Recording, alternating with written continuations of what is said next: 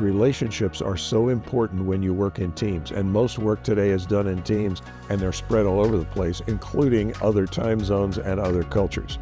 One has to understand and appreciate the differences without judging them negatively. But how do you get your first experience? You study abroad, or you have an internship abroad, or you do a Maymester, or you do a short experience in another culture.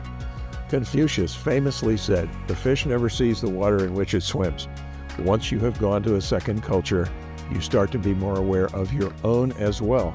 You stop assuming things and you start being totally active about what do I need to know here in order to provide respect, understanding, and teamwork that is productive.